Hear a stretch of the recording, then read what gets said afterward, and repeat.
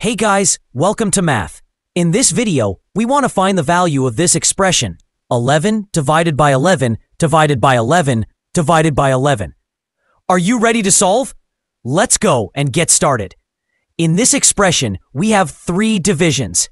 And when we have more than one division in one expression, we have to work from left to right. So first, this division, 11 divided by 11 gives us 1. So 1 divided by 11 divided by 11. 1 divided by 11. We can write 1 over 11. And here we have divided by 11. Now, according to the KCF rule, K stands for keep, C stands for change, F stands for flip. Keep the first fraction, change division to multiplication, and flip the second fraction. So we can write 1 over 11, then times 1 over 11. And this is equal to 1 times 1, which gives us 1.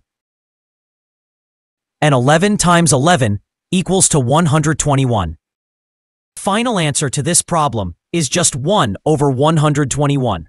Friends, thanks for your precious time. And if you want to stay connected, then like and subscribe my channel for more daily videos.